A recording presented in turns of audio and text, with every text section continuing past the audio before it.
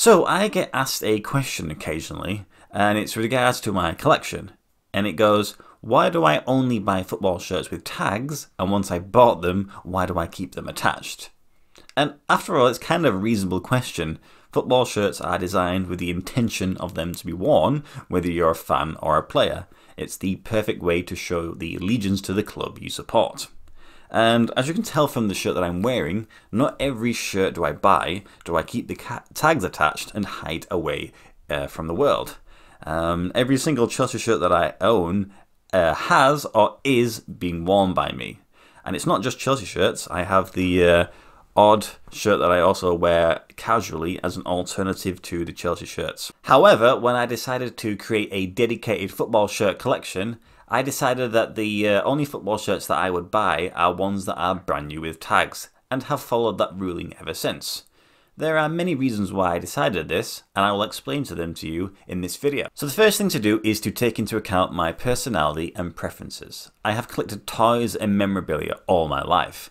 When I was younger, I collected stickers, trading cards, wrestling figures, and Hot Wheels. Those were some of my primary interests back then. As I grew older, I branched out into Lego, playing cards, and autographs. And as I sit here today, I collect trading cards once again, I collect coins, and of course, I collect football shirts. When I was younger, I was more interested in playing with the collectibles than keeping them in mint condition. However, as I've got older, I've taken more of an interest in the condition than the practical use of them. I think most people who grew up in the initial Pokemon craze can relate to looking back and thinking about how much their collection would be worth these days if they hadn't thrown or given them away. Now, I didn't have the famous Charizard card that everyone goes crazy about, but I'm pretty certain I had most of the base set. Now imagine if I'd kept them all in mint condition. I'd be able to sell them and buy more football shirts. I experienced the same notion when I was searching the internet for vintage football shirts. I was looking back at Chelsea shirts that were released prior to me becoming a fan. While scouring through the internet, I was stumbling across some of the earliest Chelsea shirts that I owned and was amazed by how much these shirts were being bought and sold for. Now, of course, I wasn't ever going to sell my Chelsea shirts, but it did turn on a switch in my head. Maybe I should start collecting football shirts. After all, football is my biggest passion. And other than spending a fleeting moment of collecting what were most likely forged autographs, I hadn't really turned my passion into a hobby. So, now that I've decided to collect football shirts, it's time to figure out what type of collection I wanted. Maybe I wanted to collect classic football shirts. Maybe I only wanted to focus on a particular league, or nation, or club, or manufacturer, or year. Whatever it was that I decided, I knew it had to be unique and different. Similar to how the culture is today, most people back then were still only buying older football shirts. There certainly weren't that many people buying the newer releases, and not many people collecting them and keeping them brand new with tags. This then seemed like the perfect way to start something different and interesting. And plus it fitted in well with how I collected my other items. The coins I have are all brand new and uncirculated, so they're all very shiny. And the trading cards that I keep are sealed in their booster boxes. So on the 30th of September 2014, I bought my first 4 football shirts and the collection began. At first, there certainly was a great urge to remove the tags and wear them the next time I was due to play five-a-side. I did get quite a bit of satisfaction when turning up wearing a football shirt, especially if it was for some obscure club. However, this feeling quickly subsided as the number of shirts I owned increased. By the end of 2014, I had bought 19 football shirts and had been gifted a few more. As 2015 rolled around, I knew that I really wanted to get into the football shirt collecting world and spent most of my time online reading about tips and tricks of the trade. Now, I would argue that football shirt collecting in 2015 was still in its relative infancy, so the resources online that were easily accessible and readily available weren't as plentiful as they are today. And that's part of the reason why I created my own website. It was a place to collate all the information that I had gathered and put it in one fixed place.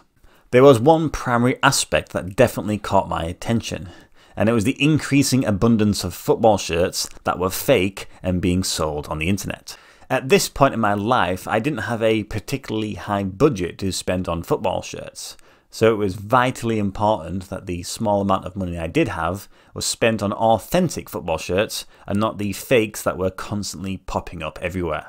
Now, I'm not afraid to mention that in the early days I did fall foul to a few of these fakes, especially when buying from eBay.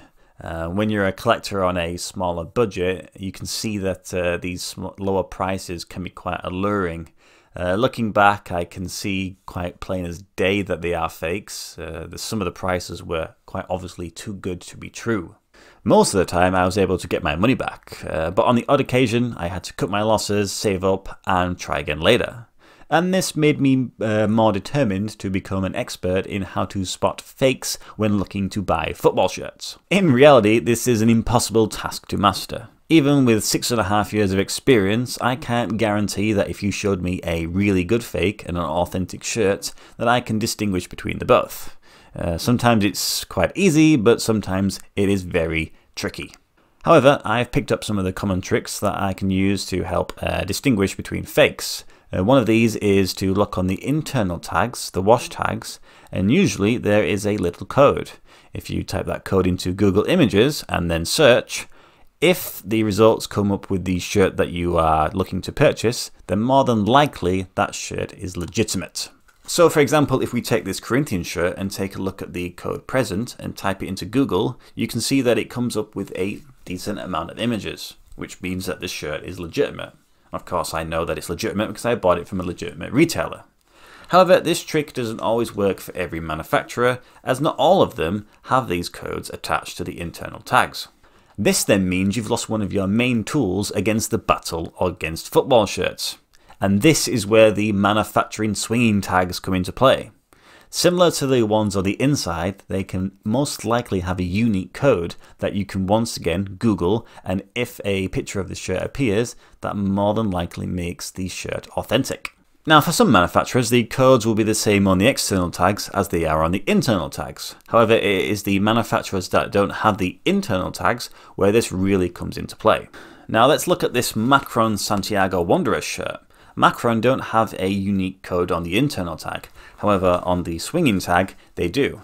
So if we Google this code, you can see here that there are a number of photographs that show this shirt. Now there aren't as many as shown on the Corinthians shirt, and that really comes down to the popularity of the jersey. If only a small number of retailers stock it, then the amount of Google images that will appear will be less. Which means it is possible that you could be looking at a legitimate shirt, but because the club is so unique and obscure that there is literally no online presence anywhere other than the shirt that you are looking to buy. An example of this would be this Torpedo Moscow shirt. If we look at the code attached to the tag on this one and Google it, you will see it only brings up a few images, and those images are from my website incidentally, which is fair enough because I know that this shirt is legitimate, so if you have a shirt with the same tags and the same code, then you can guarantee it's legitimate also.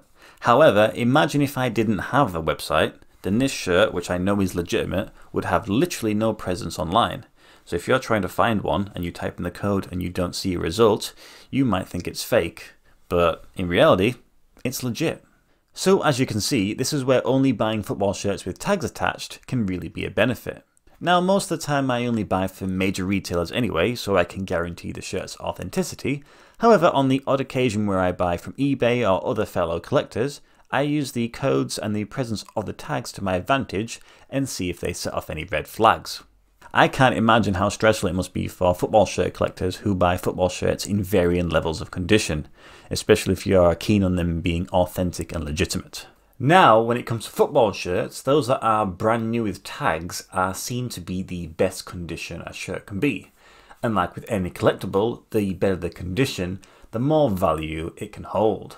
I'll admit that the perceived value of my football shirts is a secondary concern. However, as my collection expands, I can't help but think about the potential value of the shirts later down the line. Having kept the tags on all of my shirts certainly has put me in a great position to reap all the benefits if I decide to sell them later down the line. Like with any investment, there's no guarantee that the price will increase though. In fact, it's quite possible that the price of football shirts could crash into the ground. And that's why I would like to emphasize that I'm not a financial advisor and encourage you not to make any life-altering decisions based on investing in football shirts. Now, I'm not able to fully analyse the football shirt market in a few minutes, but if you are interested in knowing a little bit more about that, then I'm more than happy to make a video about it. So I'll just focus on a couple of shirts that I own, and that should give you an idea of what you can expect if you decide to collect football shirts that are brand new with tags. Let's use the 4 shirts I mentioned earlier, as they are the oldest shirts in my collection, and have had the longest time to accrue or lose value. I'm going to be using classic football shirts as a point of reference with regards to the pricing. I know some people believe that they overinflate the prices, but I think for a rough guideline, it's the best place to use because they have the majority of the shirts, and with me buying from them initially, I think it just sort of completes it all. First, we have the 2008-2009 home AEK Athens shirt. I purchased this for £11.99. Currently, classic football shirts have a version of this shirt for sale, and that goes for £34.99. Now, this shirt is only in excellent condition, which is still pretty decent, but of course mine is brand new with tags. So the way I differentiate between excellent and brand new with tags is quite simple. I just simply add £5 extra to value. It's not really scientific and there's no basis on it, but I feel like if I do it across the entire board, sometimes it might be underselling it and sometimes it might be overselling it. Generally, there's that sort of price difference when I'm looking online to buy them anyway. So I think for this anyway, it's a decent way of determining the difference. So based on that, I have the shirt valued at £39.99. The second shirt is the Hanover 96 home shirt from 2006-2007. Again, I bought it for £11.99.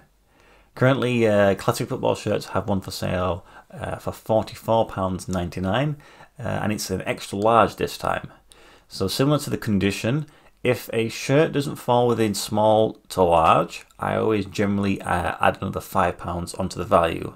I always sort of suggest small to larger than primary sizes, though I've kind of seen a lot more interest in extra large shirts, so maybe I should start thinking about adding that to the list also.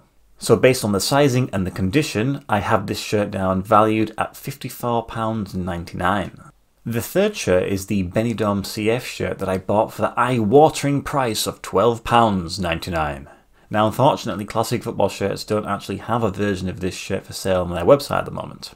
Never fear though, I like to keep a record of any listing that appears on classic football shirts for any of these shirts that I have in my collection. So, on the 10th of Feb 2019, I stumbled across a listing for that particular shirt, and it was for sale for £44.99.